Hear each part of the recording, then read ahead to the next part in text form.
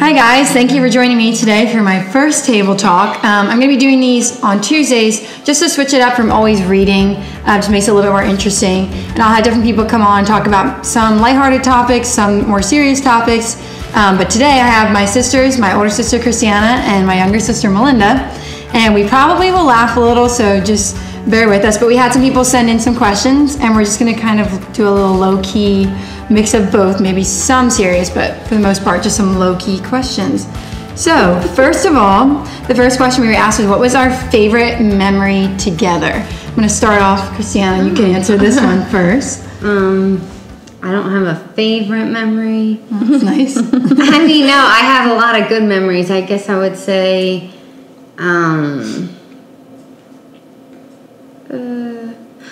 one favorite memory I have was when we went a few summers in a row. We went to Sea Isle with the 5 of us and stayed in a house on the bay. And I thought that was really fun because it was like a nice way to close out the summer. So that was good memories, and just, yeah, that's all. I think my favorite memory was not necessarily one specific kind of the same as you, but my favorite childhood memory in general is when my dad would randomly text my mom and say, like, pack the girls' bags, and we would go stay overnight in a hotel just to swim, watch the game, eat pizza. And as a kid, that was, like, so exciting. The hotel was literally, like, 15 minutes down the road. But just to be able to leave whatever we were doing, our schoolwork, all that, and just go stay in a hotel. That's probably my favorite memory. That's a good one. Mine was probably when we still kind of do, go to New York after Christmas. For my birthday. And we always go out to eat, and I love that. Mm-hmm. All right. Yeah, me too, actually. That's probably, It's our first one, not too exciting. Secondly, where did you go to college, and what was your major? I guess I'll start this one, because probably... I finished college. I went to Vision, which is at our church. It actually started its first official year, my first year of college after graduating high school. So I had kind of been praying about different ones I would maybe go to, but I really felt peace. A lot of my class did, actually, about staying and growing the college for its first year. And I'm really glad I did, because that was exciting. My major was music and student ministries. Sorry, slipped my mind. Student ministries. And also we kind of like something called MSAs. I did counseling, which is what I hope to further, but those were my majors. I went to a bunch of schools. I really did. I didn't graduate from any college, sadly, but I did 3.5 years at Liberty Online for child psych, and I did West Coast for a semester. That was more for the experience, because I had never gone away for school. But In Heartland. Yeah. What? I didn't go to Harlan. You did an online school that wasn't Liberty. It was called Crown. Crown. But that wasn't Crown, like in Tennessee Crown. Yeah. Well, Anyway, I basically dabbled in a little of everything, but I would say the most time I put into school would be in a college university, not like a trade school, but in a college would have been for Liberty with child psychology, focus on crisis counseling. But I did not finish that. I'm very close, but I did not finish that. And then you did do massage therapy. Yes. So that was good. Jack of all trades. I'm a senior at Vision, and I'm majoring in administrative assistant. So we'll see. And what? Done. Administrative assistant. Okay, next question would be, what are your future plans, ministry, job, etc.? You can start. I don't think I want to start this one. Okay, for me, Lord willing, I'd like to stay at our church, Solid Rock. I've always dreamed of doing that. I like working with teens. Right now, I do a 10th through 12th grade girls Sunday school class with our youth pastor's wife, so I like doing that. Job, I work right now as an assistant for my dad, and I do like that, and I work with the music and stuff, so it's pretty much my goals. My future. Well, I'll tell them the big news. No, I mean, have a child is my first goal. Have a healthy child. But as far as like ministry, my husband is called to preach and feels like he wants to help in a ministry somewhere. So I don't really have plans yet on that, but that would be something we'll probably wind up somewhere helping a church. And then job, I mean, I'm going to be a stay-at-home mom for now. I don't really have any other currently. I mean, yeah. When the time comes, I'll be a stay-at-home mom. I'm not a stay-at-home mom yet.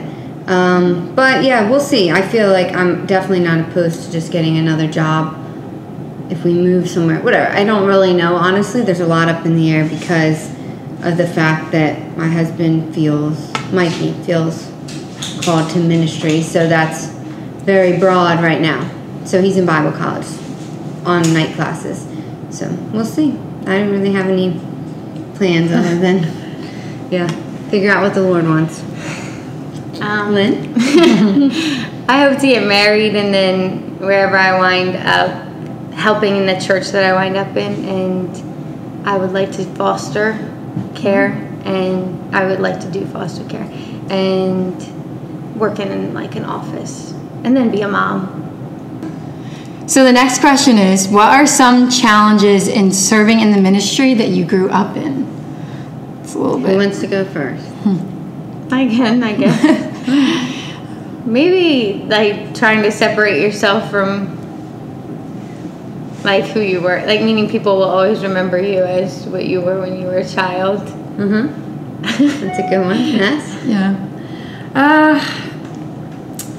I guess kind of along those lines. I mean, I'm not super young. I'm 24.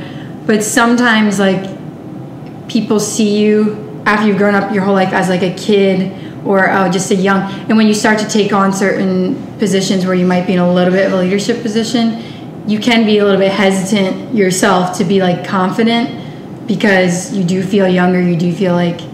So I think that would be the only thing that I would say. Sometimes when I go, like, my Sunday school class, I'm teaching in front of someone who knew me from a young age, so it can be a little bit uncomfortable. That'd be the only thing I would say is a little bit of a challenge, is being confident at now in my... So the next question was, thoughts on raising children in America's political climate. It's a tough, sensitive topic. I guess I can start, but I'm not having a child anytime soon. And I don't have one, obviously.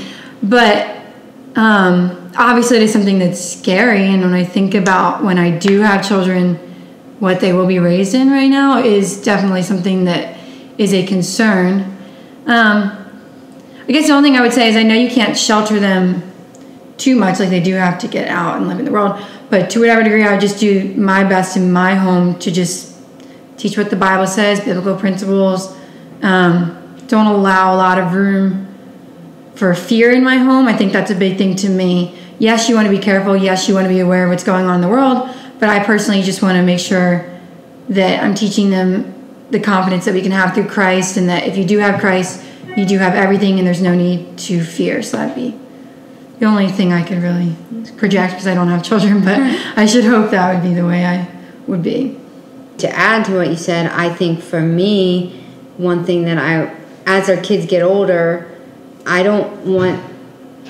kind of want them to see the results of people's bad choices and kind of see firsthand in different ways, expose them to the repercussions of some of the decisions that our politicians and all are making, not shelter them to the point where they just are told that the policies are wrong or that laws are wrong, whatever it is, but kind of expose them to why, so that they don't grow up narrow-minded with really not knowing why they believe what they believe in anything, politics or whatever. But yeah, just like keeping them very happy, safe, sheltered from negativity, but also at the same time, when it's the right time, exposing them to the results of making those bad political choices. I just think that it's important, like now more than ever, to try and keep it a holy place, your home, and that's how you can help.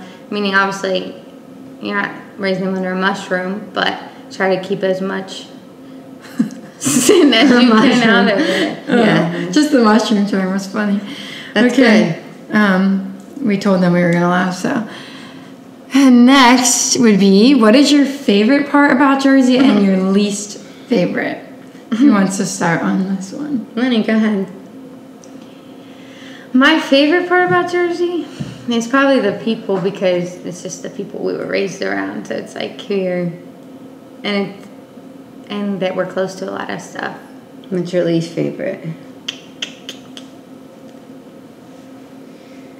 Just like sometimes the spirit of people. So I guess I love them, and I don't know. And also just like this election made me mad that we're a blue state. So that's the one thing that's my least favorite thing.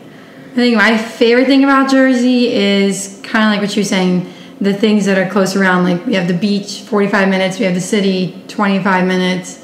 You know, there are some mountainous areas. So I kind of like that we are close to everything that you would want to go see. I think my least favorite part, along with what she said, is that we've noticed just how liberal our state is, and through the whole quarantine, just how extreme New Jersey was. That was not very fun. So that's probably my least favorite thing least about. favorite part is the governor. Yeah, you shouldn't say that, but yes. My favorite part about Jersey? I guess I would say... It's where you were raised? No. No, I think my favorite part would just be, the diversity of places you can go, people that are around. And then my least favorite is just, I have a list. I don't like the mindset, not just the liberalism. I don't like the fast pace or the intensity of people and the lack of kindness. So I'm ready to get adults. Yeah, they're just not like polite, which is fine. I'm used to that, but I wouldn't necessarily choose to raise my child in New Jersey if it wasn't for family. Family makes it more difficult, but other than that, there's nothing holding me in Jersey. I said family. Family is everything, so that's what I'm saying. At the same time, I would hate to leave because I'd hate to leave family, but the state, I don't have any ties to it. Well, our next question will be, what was it like when we all shared one bathroom with 4 girls in the house and Dad? You guys had more of a problem because you guys shared a bedroom, too. I had my own mirror and stuff. Yeah, that's true. You guys had to deal with that. I don't think it really wasn't that bad. It wasn't.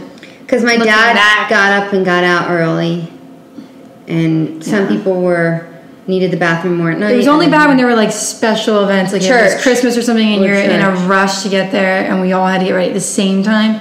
That would probably be the only time it was like. But we wasn't the mirrors and the plugs. It is true though that our dad definitely took the longest. Took the longest. Everybody. Anyway, next question. This would just relate to us. Marriage advice that has helped you the most. Oh, okay. You go first. Okay. I actually was at someone else's shower, and it was kind of like just a discussion. We all went around the room and said something, and the one lady said, I can't remember who, but it's something I had heard, but it just struck me different when she said it, is that when there are issues in your marriage or even things that you're just talking about, maybe you're not fighting, but it is a discussion, she said that you should always view it as it's the both of you as a team versus the problem, not versus each other. And that's helped me sometimes, because in the moment you just want to like really get your point across, or you just kind of want to shut them down, or you don't like what they're saying, or you feel like this needs to be resolved right now, and you wind up yelling and getting frustrated with each other. And sometimes I just try and calm it down and go, no, look, this is the problem. Let's just, in a nice way, talk about how we can solve this problem. So I think that's definitely the thing that's helped me the most within my not even year yet of marriage. That would probably be the top thing.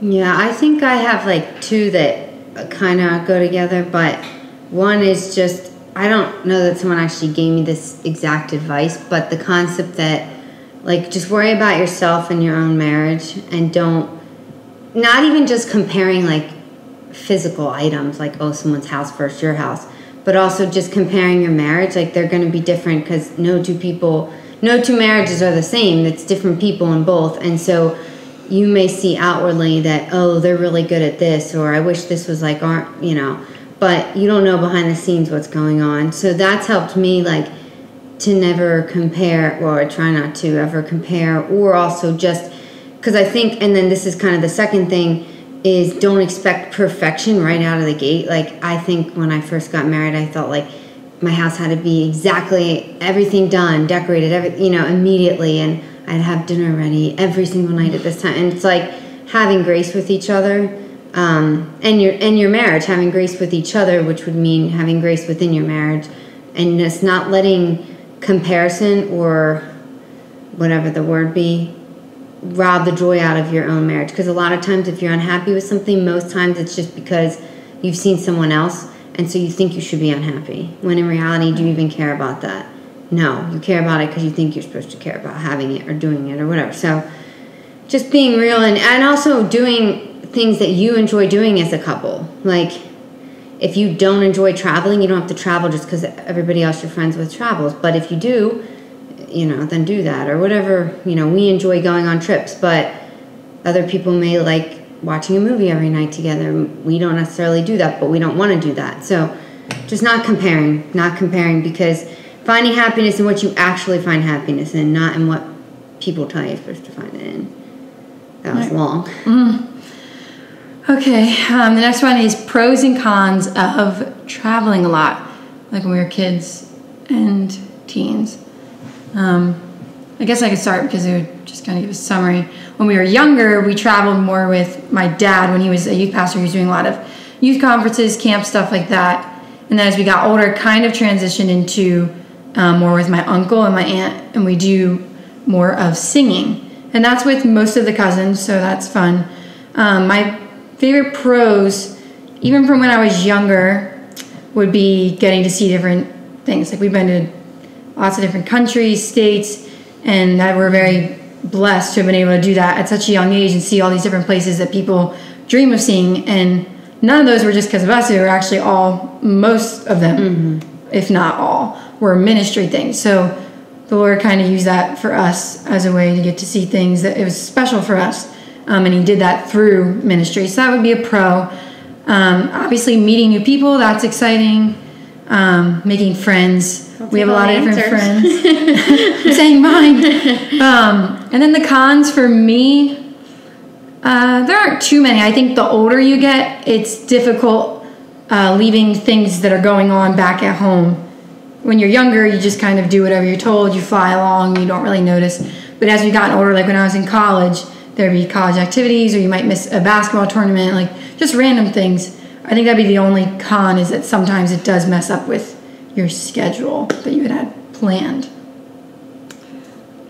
The pros for me, I liked getting to see different churches and getting to meet new people. Like, you think about the friends that you make that wind up lasting just from going to their church once or twice. Also, it's just fun to sometimes switch up your schedule. Like, oh, we're going on this trip with the family, and instead of being home.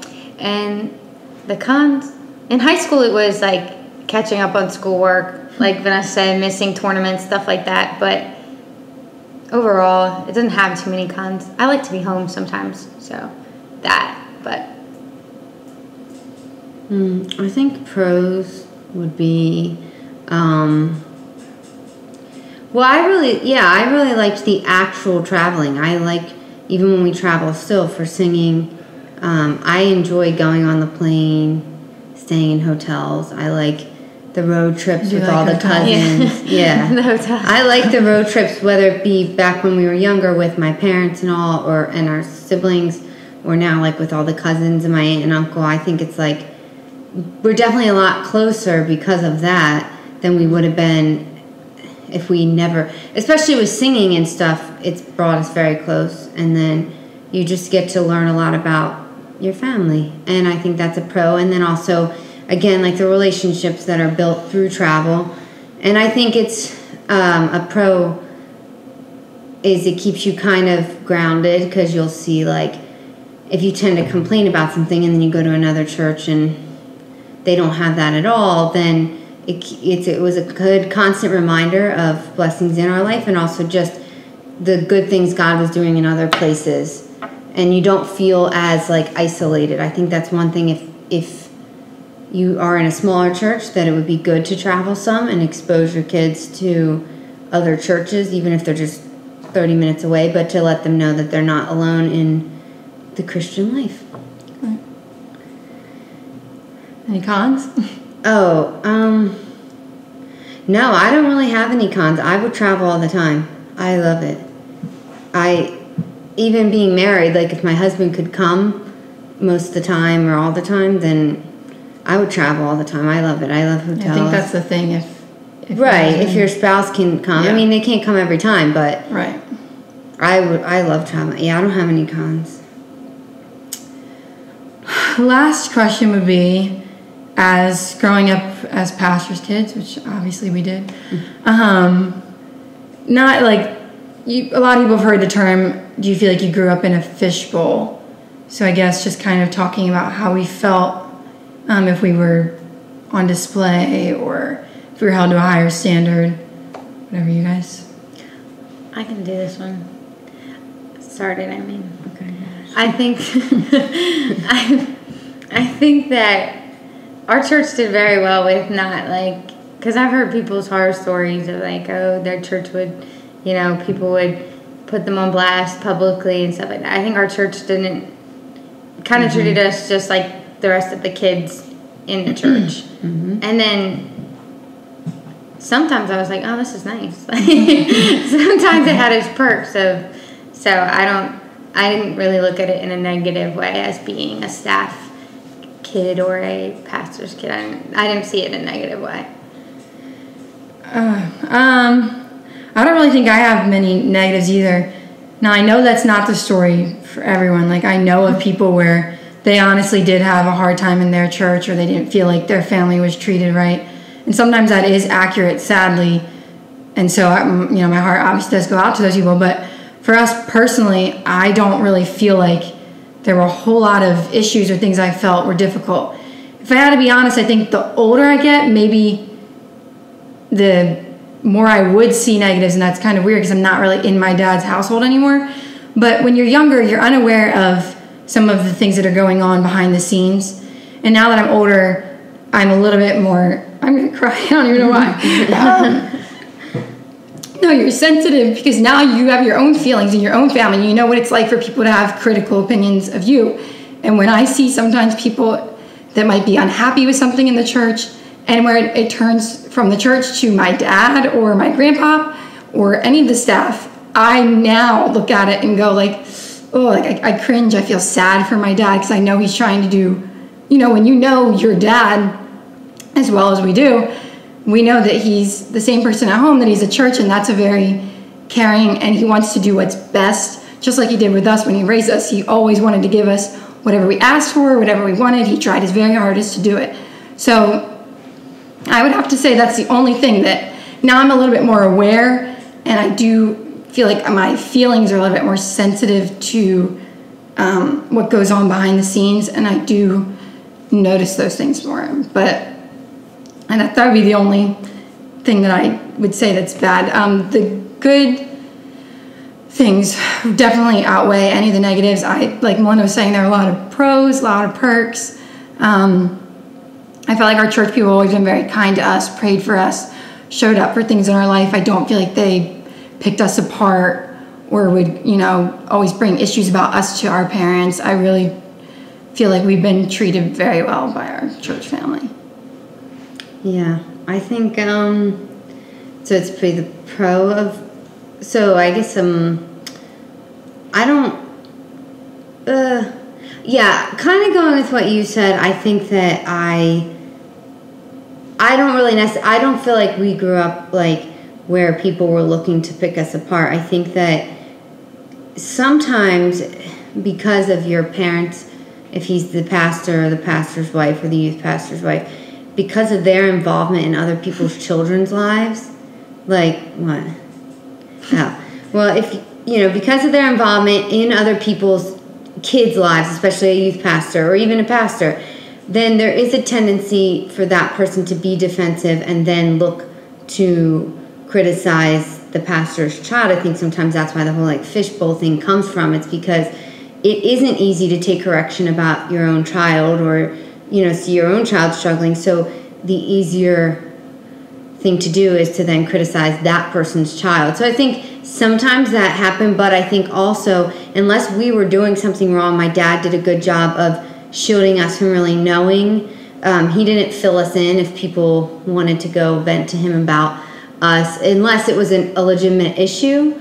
But I think that's something as a pastor that you can do for your kids is, unless it's an actual problem, not really bringing to their attention every time someone has a criticism, because unless it is a problem, there's really no reason for that child to think ill about another adult. And I think that's what my dad and my grandpa and all them, Malcolm, Mike, whoever, did very well with raising all of us, was that number one, we didn't know anything going on with other people's lives, and they didn't, tell us if someone was going through something. And then on top of it, even if that person had tried to include us, unless we were included in it, they didn't bring us into the discussion, because I think they wanted us to think highly of everyone in the church and to feel loved by everyone in the church and feel supported. So I didn't grow up feeling like I was in a fishbowl. I think I felt like I knew that my decisions